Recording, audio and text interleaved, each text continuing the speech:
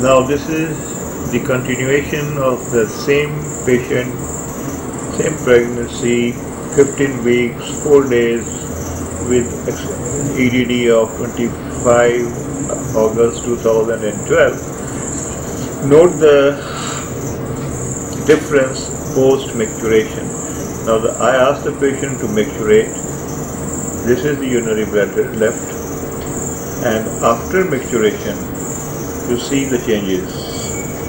That's the reason that try to not perform an obstetric scan with an overfilled urinary bladder. Do it with empty urinary bladder or partially filled urinary bladder. You can make up a lot of, you can see a lot of differences from what we have seen in the first segment.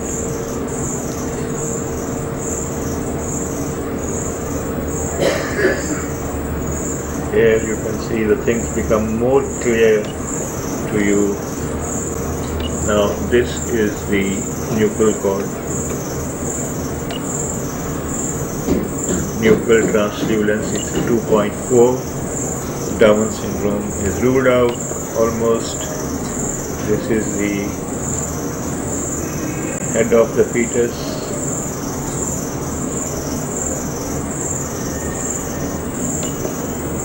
This is the head of the fetus. This is the body of the fetus, and these are the limbs. And you can see the activity of the face.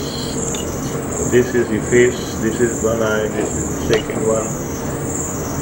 You can see the cord in a better way now, spinal cord. And you can see the cardiac activity in a better way.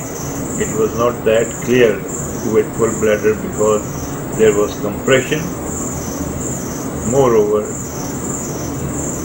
you can see the stomach bubble, which was not seen in that case. This is the stomach bubble, this is the thorax, this is the heart, this area is the heart, this is thorax, this is the diaphragm, this is the stomach bubble.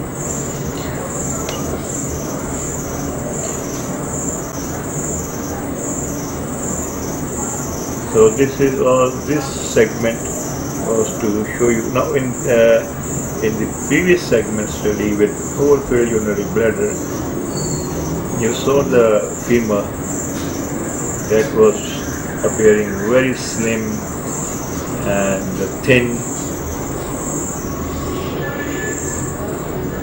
and you can also see the activity of the fetus. Now the fetus is more active.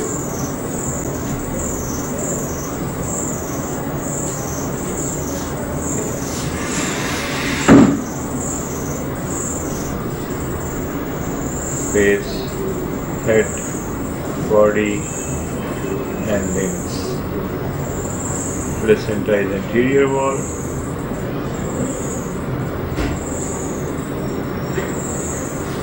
Cervix length is normal.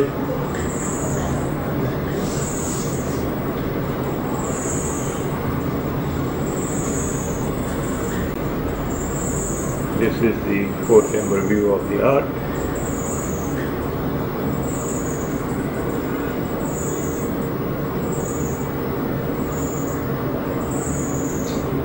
So the fetus is saying goodbye.